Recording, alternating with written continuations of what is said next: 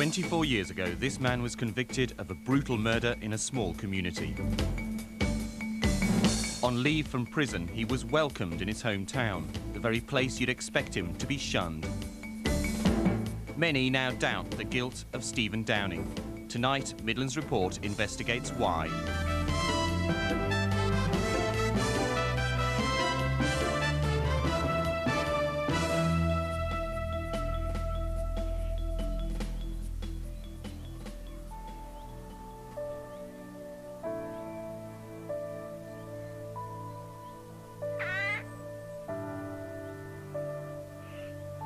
Bakewell Cemetery in Derbyshire. On September the 12th, 1973, a woman was viciously attacked here. 2 days later, she died.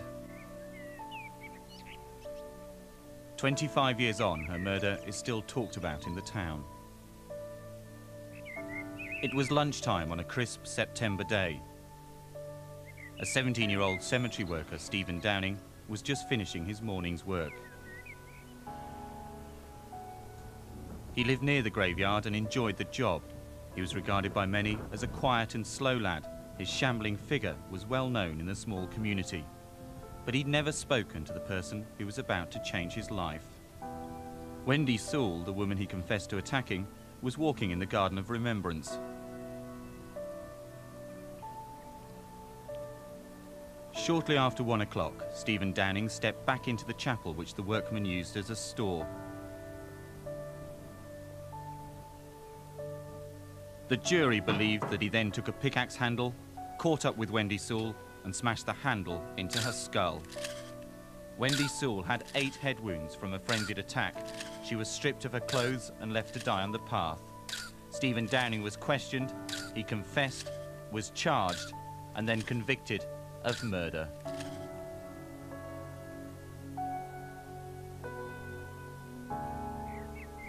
It took the jury just 1 hour to reach a guilty verdict. But if it was so clear, why was the woman Downing murdered seen alive after it's claimed he attacked her? Why was another man seen running in panic from the cemetery? Why do experts argue Downing's confession is nonsense? And why are there gaps in the forensic evidence? Are these the ingredients for a dreadful miscarriage of justice?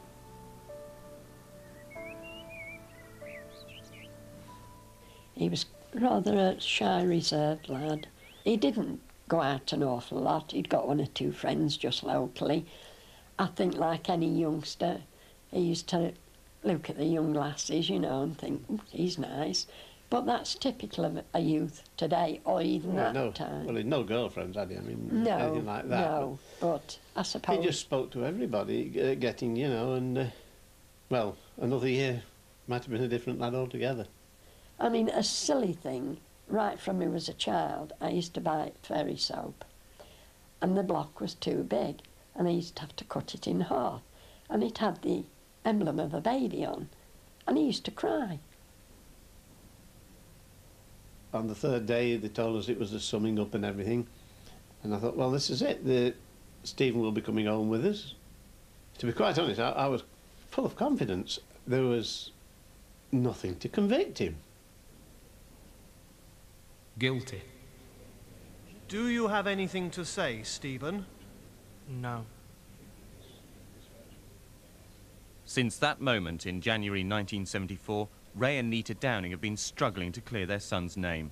Their lives are on hold. For 23 years it has been our life. We were just sort of really enjoying ourselves, as it were. Stephen at 17 and Christine 14. We were just getting as a family that we could get out and about and enjoy ourselves as such.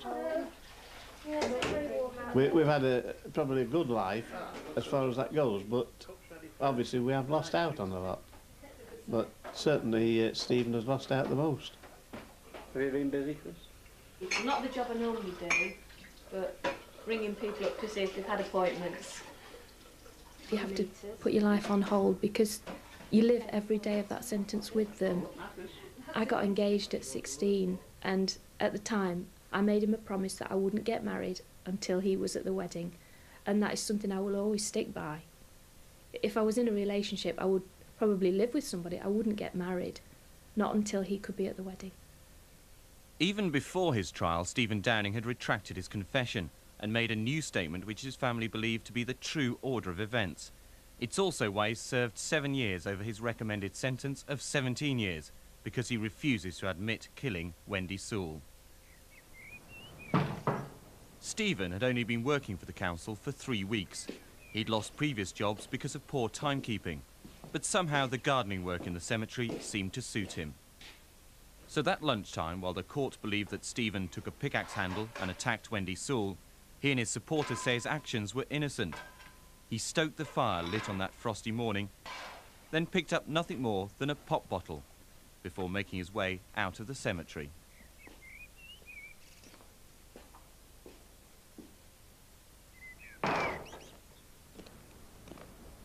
He was just normal. Well, he'd put his key in the door, sort of thing, and I said, "I'm in, love," but I thought it was Ray coming in. So he says, "Oh, you're in, Mum. I'm not supposed to be out, it's my dinner break. I've been to the shop for some pop. It closed. Can you call later and get me some?" I said, "Yeah, certainly, do." That particular weekend prior to this happening, he'd found baby hedgehogs and brought them in, care for them, feeding them with milk with a little dropper thing. And it wasn't a very good one, it's one we'd had a while, so he asked me to call at the chemist and get him another. And that was his concern as well, at lunchtime, have you seen to the hedgehogs? So, I mean, Stephen wouldn't have that on his mind if he's supposed to have committed an attack. After that conversation with his mother, Stephen Downing went back to the graveyard, where he found Wendy Sewell lying bleeding on a path. As he stopped, he knelt in her blood before running off to get help. His supporters argue it was this that led to his conviction. It's the viciousness of this attack.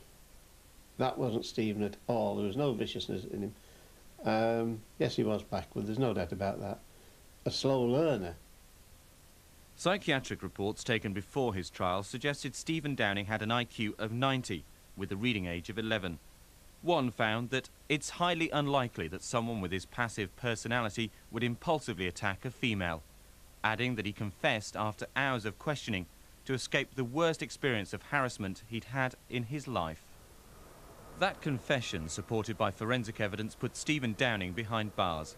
Campaigners, like newspaper editor Don Hale, believe both elements are flawed.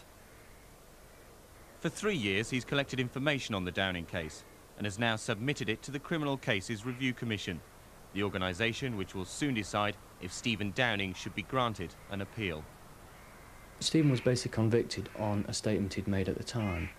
When you sit down and look through his statement, you look at what he's actually said, it could not have happened that way. Experts now confirm it couldn't have happened that way. Experts now confirm it did happen the way that he said later on.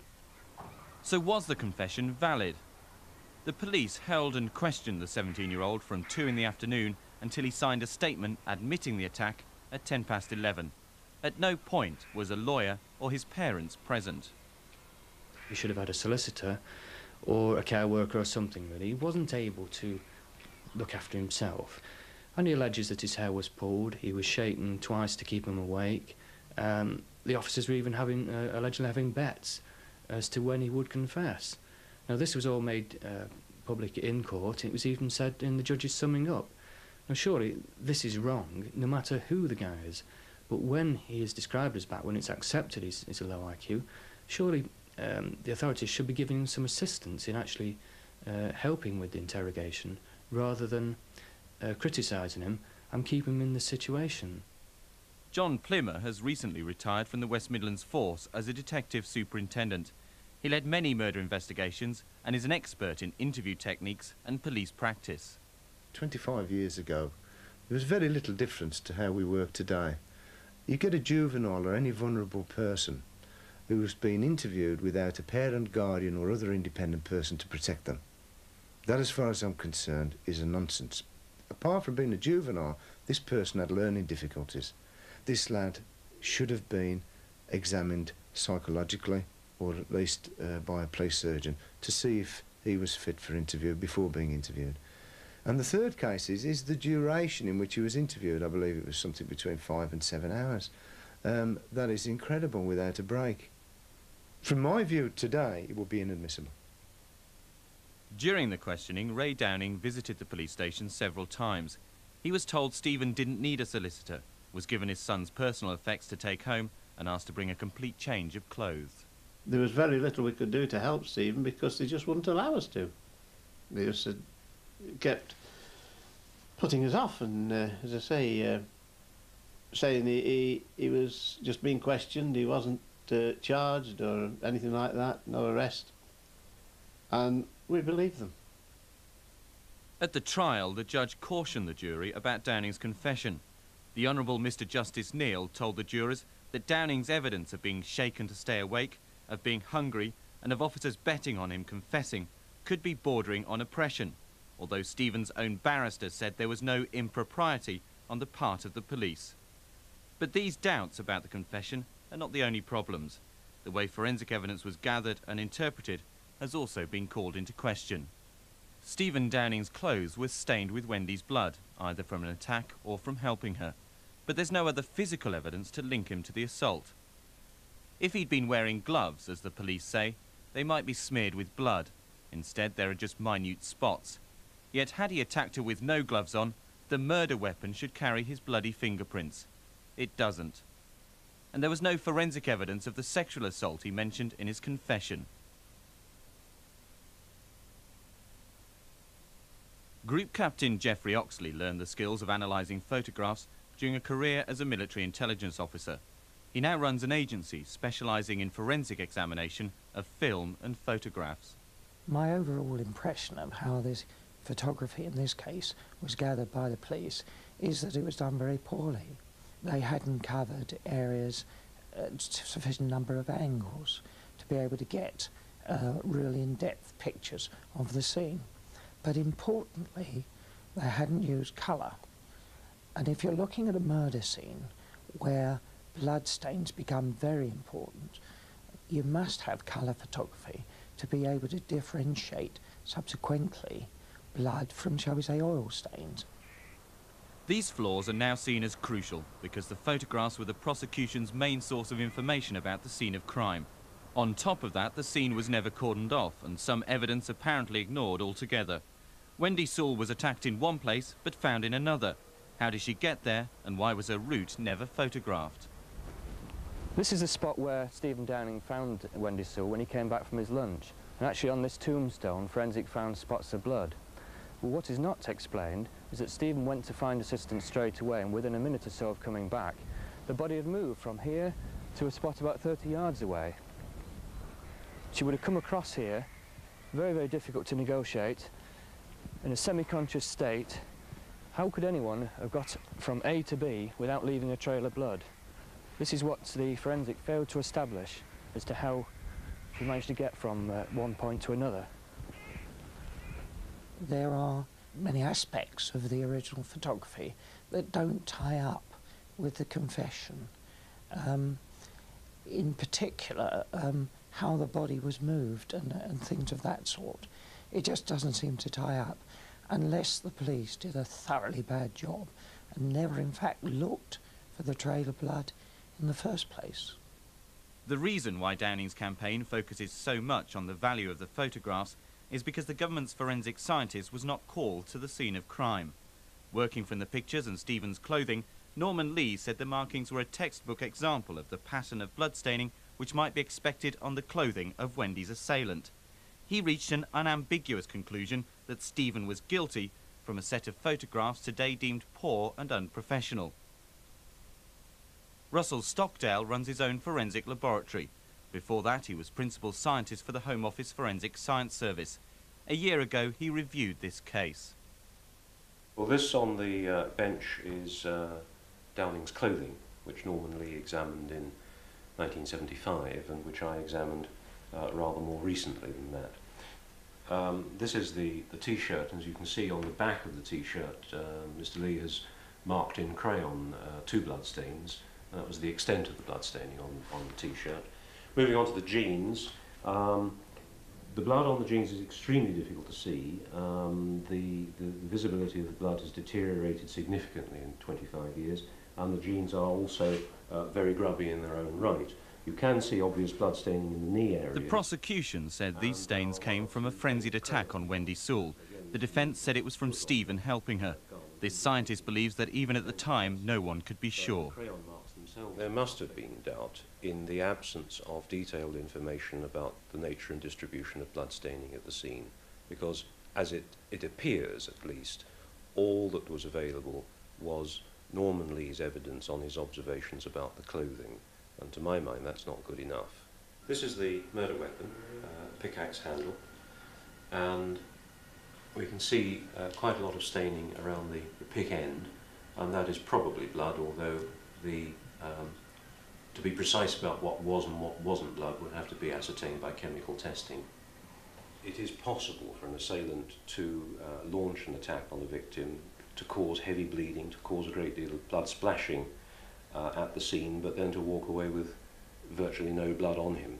But of course in this case we don't know the extent of the blood staining at the scene, we don't know its nature and its distribution, so we don't know what to expect on the clothing of the assailant. The murder and Stephen Downing's imprisonment have always been a matter of debate in Bakewell. Ray Downing runs one of 2 local taxis. In a small community, he can't avoid meeting Wendy Sewell's mother. On the night that Stephen was taken to the police station, we did meet Wendy's mother. And she spoke to us.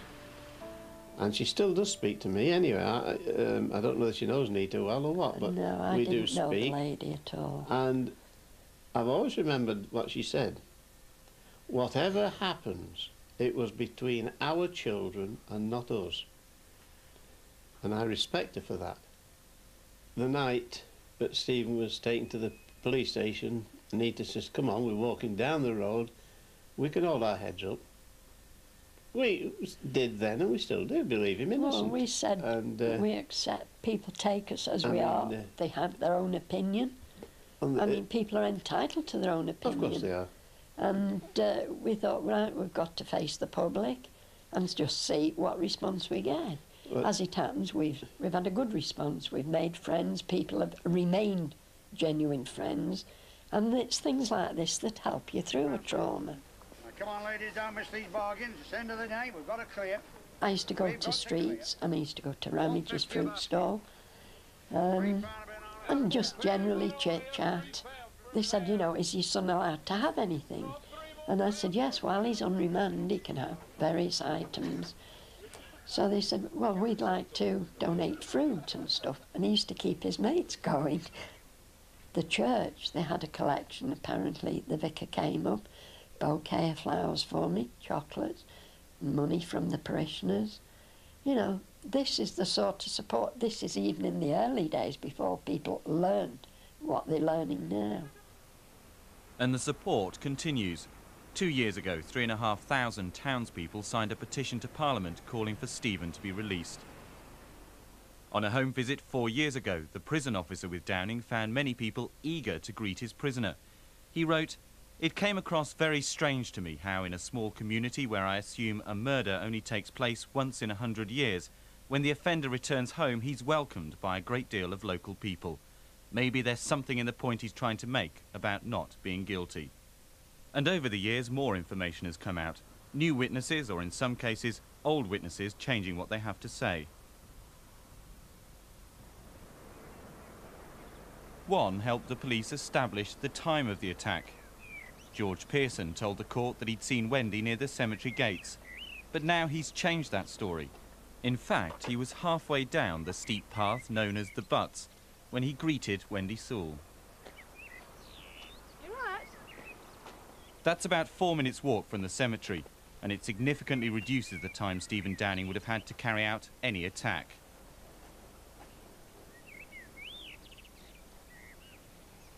Wendy was next seen at the top of the Butts inside the cemetery. Charlie Carman was heading back to work in Bakewell when he spotted her, and on his way down the Butts he passed George Pearson walking up the hill. Some minutes later, Downing himself reported seeing Wendy at the other end of the graveyard in the Garden of Remembrance. And then comes a vital witness, Jane Atkins. She was too afraid to appear, but her mother agreed to talk. This is number 20, where my family and I lived from 1970 to 77. Just over my shoulder, you can see the chapel and the cemetery where it all happened. The evidence from Jane Atkins formed the basis of an early appeal for Stephen Downing, but it was thrown out because the prosecution argued it might not have been the day in question. The teenager didn't come forward until reading about the trial at the time. Once Stephen was convicted, Jane described what she saw that lunchtime. She'd gone into the cemetery looking for their lost dog, and crucially spotted Wendy Sewell alive and well after Downing was supposed to have attacked her. It was around this area that Jane caught the dog. She seen Stephen leaving through the main gate, which is down there. And also she's seen Wendy Sewell with a gentleman in this area. Mrs. Beebe is confident that this was after the police said the attack had happened. It was definitely lunchtime, because it's bedlam in our house at lunchtime, and it was definitely between 1:10 and 1:30. And also Jane was definitely in school uniform, because it was definitely a school day. So back in 1974, the court had the information it needed to place Jane Atkins at the cemetery on the Wednesday of the murder. It was her first day in school uniform. On the Monday and the Tuesday, Downing was off sick, so not in the cemetery. And for the rest of the week, he was in prison. Even in 1974, it should have been clear that Jane was talking about the day Wendy was attacked.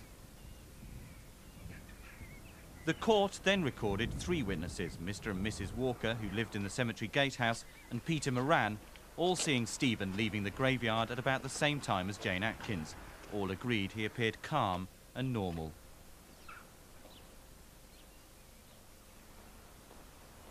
By complete contrast, other witnesses saw a running man that same lunchtime. Mary Hadfield gave evidence to the court. Well, about 3 years ago, I interviewed a crucial witness, Mrs. Hadfield. She lived very close to the cemetery, and she gave evidence of seeing a man running like a bat out of hell at the time. This is the tape that I took from her. Unfortunately, she's no longer with us. With this man that you saw coming past you? Running past you, you said something like he was going like a bat out of hell at one time. When he was going the other way, when he was running away, yes. Yes. And which direction was he heading towards? Up the road. Towards Lady Manor? Yeah, towards the crossroads. Towards the crossroads, yes. Right. Now, she saw blood staining on this man as well, and she makes note of it on here. You said with this that you thought he had some blood staining on him? Yes, I told you about Yes. This was mainly on one leg, on that the left leg. Yes, left jeans. And a horseshoe mark or something? On the bottom of the bottom. Shortly after the trial, Mrs. Hadfield put a name to the running figure. Although she told the police, the person was never interviewed. Also available at the time was the testimony of George Paling. He was out with his grandchild when he saw a running man who stopped, caught his breath, then headed off across the playing fields of Lady Manor's school. Of all this evidence, only the statement of Jane Atkins was not available at the trial. But only 5 years later, the police learned something which could have transformed Stephen Downing's case for an appeal. Wendy Sewell's boyfriend at the time of the murder had said he was not in Bakewell, but at a sheep sale in Wales. But Don Hale learned that in 1979, the police knew that his alibi was suspect. A former detective constable has now given evidence to the Criminal Cases Review Commission. He wanted to investigate this matter further. He did interview the person concerned and challenged him on this matter, but he was prevented from further investigating this by senior officers. This is 20 years ago. Now, the file on all this has been gathering dust for all that time. We didn't know about it. Nobody knew about this new evidence that came forward until this officer came forward last year. He said that it preyed on his conscience for this time. He'd recently retired and felt that after reading the progress of Stephen Downing's latest evidence and potential appeal, that something should now be done about it. And he came forward. He's now given evidence which could well be crucial to the investigation. The impact of that evidence should be known by the end of the month. The Criminal Cases Review Commission is considering a mass of information provided on Stephen Downing's behalf. so in a matter of weeks he could know if he's to be freed. 2 men have come on the phone and warned me off getting involved with the investigation for this, that just to leave it alone. One guy said that if I didn't leave it alone I would be blown away. And I tend to think, well, perhaps I'm getting on the right tracks here. He's been in now nearly 25 years, and nearly every year somebody's gone to him from the parole board or somebody else to say, look, admit you've committed this crime and we'll let you go. He's not prepared to do that, and he's told me, he's told his family, he's prepared to spend the rest of his days in prison, if need be, until he proves his innocence. I believe Stephen Downing is innocent, and I believe there's evidence now to confirm and support his claims. The last chance Stephen had to relax with his family was on holiday 2 weeks before he was arrested for the murder. Then he was a child. Now he's a man.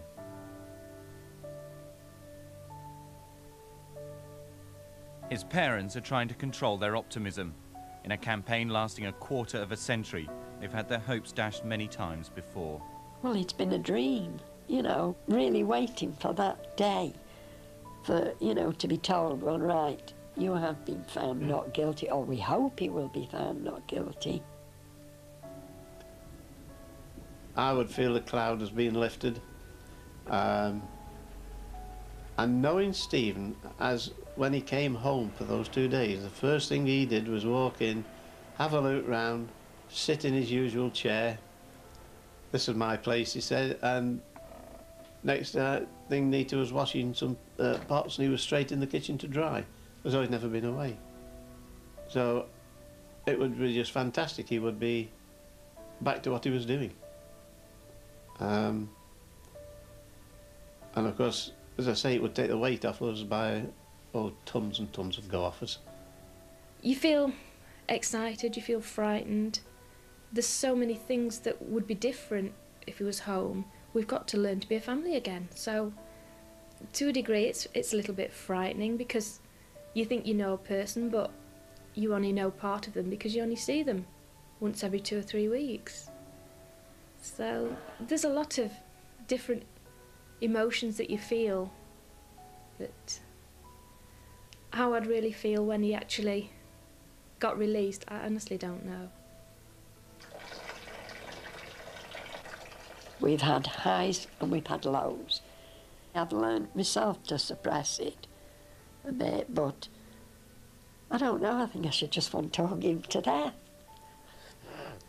So